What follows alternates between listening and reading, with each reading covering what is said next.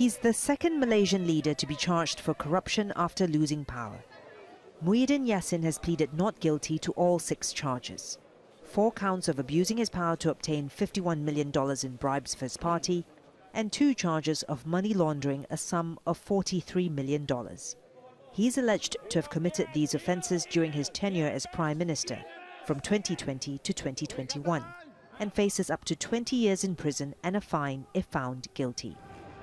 This is part of political and selective persecution. Yeah?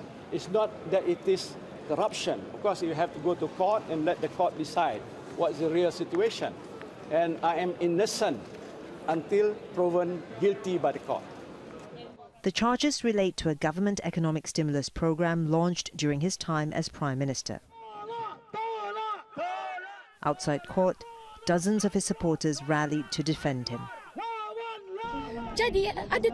Was it wrong that he helped us? He's here in court because he was helping people. What's wrong with this? What's wrong with this government? The charges come less than 4 months after Muhyiddin's alliance lost a general election. The polls were closely contested and returned a hung parliament.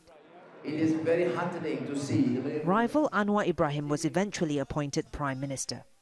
6 out of 13 states are set to hold local elections by the middle of this year. That's again expected to be closely fought and seen as a referendum of sorts on the new administration's performance. Muhyiddin's supporters say the charges are an attempt to weaken the opposition. Florence, Looi, Jazeera, Kuala Lumpur.